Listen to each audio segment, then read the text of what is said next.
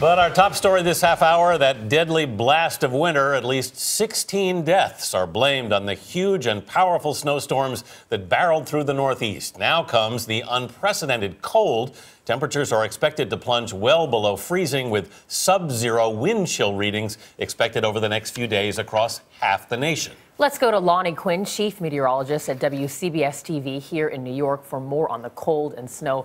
Lonnie, I want to complain, and I feel like so many of us want to complain. Then you look at Boston, and you realize it could be worse. You betcha. Boston took the brunt of this storm. But what I want to do, take a look at the whole country right now, Vanita. Anthony, good morning to you guys, and good morning, everybody. Much quieter picture than what we had yesterday. However, this little system that you see right around Minneapolis, it is going to bring winter storm warnings from anywhere around the thumb of Michigan all the way to portions of Arkansas. But the story remains that big blizzard that plagued the northeastern seaboard. Let's go there right now, because what's going on?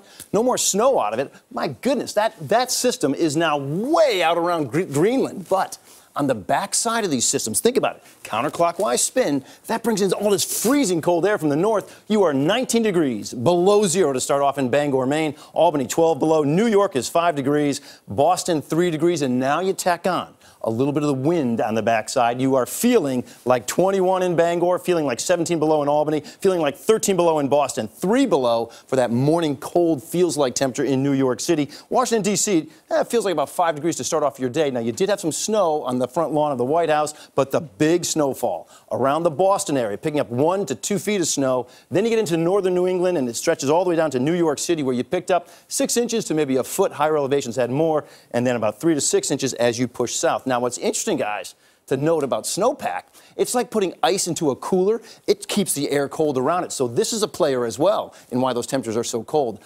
I will tell you, you warm up a bit for Sunday for the eastern seaboard. It's Tuesday of next week. The temperatures will be colder than they are right now. So you go up, you go down, and it's going back down again big time. Guys, over to you, Anthony. 1 degree when I got in the car this morning, Lon, and actually that's probably pretty good for the Northeast. You betcha. Thanks, Lonnie. You bet.